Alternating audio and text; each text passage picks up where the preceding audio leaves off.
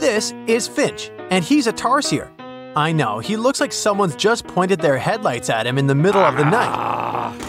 But the size of his eyes was an evolutionary adaptation that allowed him to see better in the dark. His eyeballs are as big as his brain.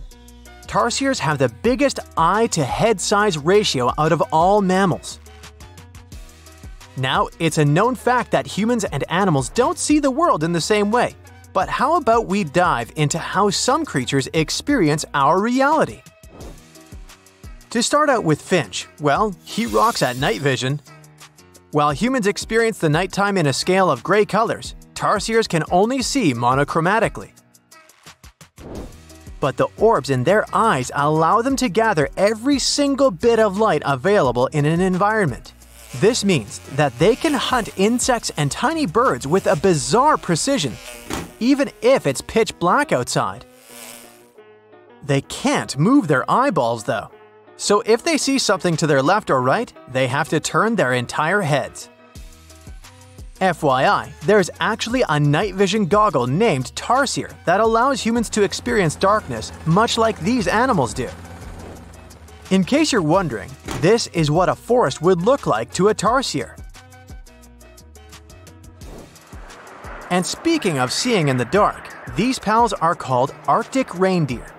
They developed an interesting feat that helps them see in dim light. The back of their eyes changes color according to the season. In the summertime, the back of their eyes is gold, and in wintertime, it's blue. You see, winter light is at least 100,000 times fainter than summer light. This adaptation helps reindeer find food and protect themselves from predators during the 3 months of harsh winter. You can also find this type of adaptation in other nocturnal animals, such as our beloved cats. Picture it like a mirror sitting behind the retina. This is the basic structure of an eye. On the outermost layer, you'll see the pupil and the iris. This is where light first enters the eye.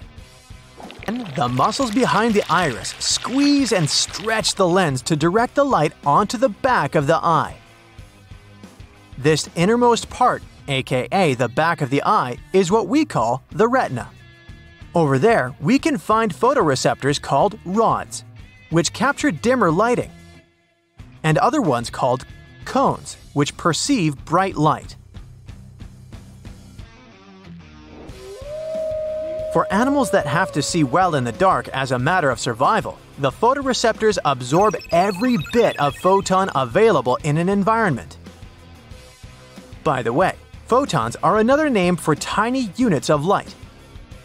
If you've ever flashed some light into a cat's eye in the middle of the night, you've probably seen this mirror-like adaptation in action.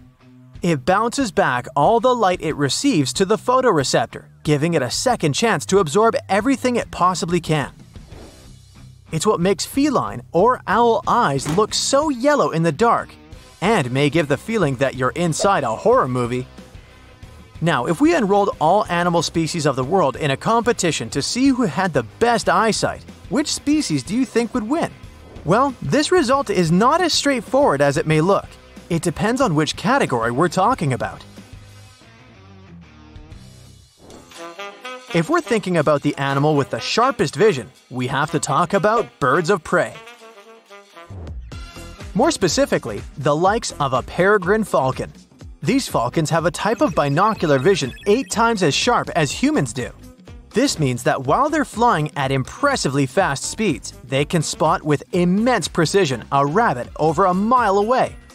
This is possible because birds of prey have around 1 million cones in their fovea, on the back of their eyes. For comparison, humans have only around 30,000 cones.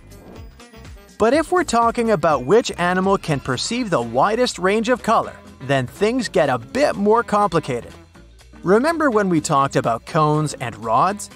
They are the ones responsible for perceiving light and sending the signals to our brains that allow us to form images. But our cones and rods only capture certain wavelengths of light. To put it simply, the amount of colors a species can see depends on which types of photoreceptors it has. Our dog buddies have only 2 types of receptors.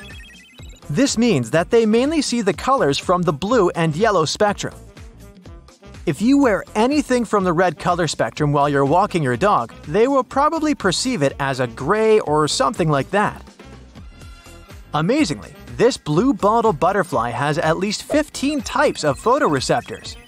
7 of them are wired to different tonalities of blues and greens, which means that they can see colors humans can only ever dream of seeing.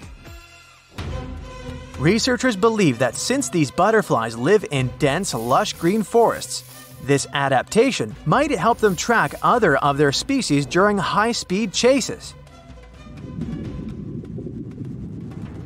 If we change environments and take a look at aquatic animals, mantis shrimps probably have a pretty psychedelic vision.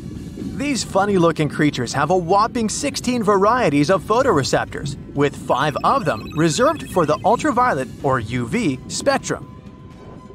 Ultraviolet rays are really short wavelengths, which are invisible to humans.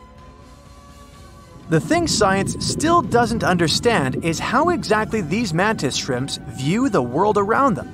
Sure, they can perceive a bunch of colors, but they can't necessarily distinguish all of these colors amongst themselves. This happens because image processing is done in the brain. After the light hits the retina sends information down our nervous system and a colored image starts being formed in our brains. One might wonder, though, what goes on inside these mantis shrimps' brains, huh? And what about motion? The winners in this category are insects.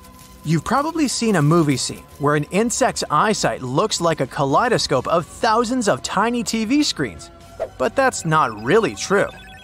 These multiple lenses serve as photoreceptors to capture all available light.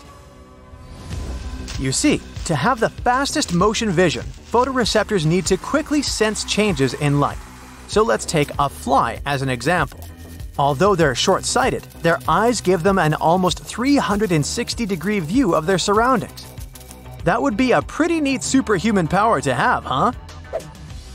Their brain processes motion information pretty quickly, 10 times faster than humans do, which is why it's so hard to catch them. Some species have terrible eyesight and have to depend on other mechanisms to see the world around them. For example, dolphins use their ears to see under the water. I know that sounds weird, but they use something called echolocation. Dolphins emit extremely high-frequency sound waves that are classified as ultrasound, which humans can't hear. While they're swimming, they emit a type of clicking sound to scan the water for food and other animals. Whichever way sound bounces back to them will help them identify what's in the water ahead and move around them. That's also what bats do to help them move around the really dark environments they usually live in.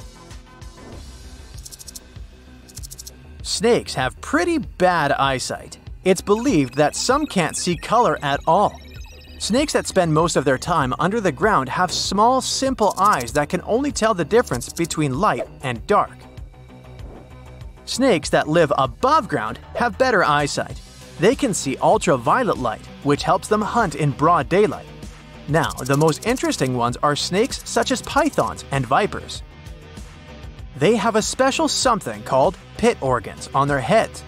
Pit organs are an important adaptation that allows snakes to see heat sources. Actually, they can detect infrared radiation from a body source, which helps them to detect their prey. If I were a rodent living in the forest, I'd be pretty scared of these guys.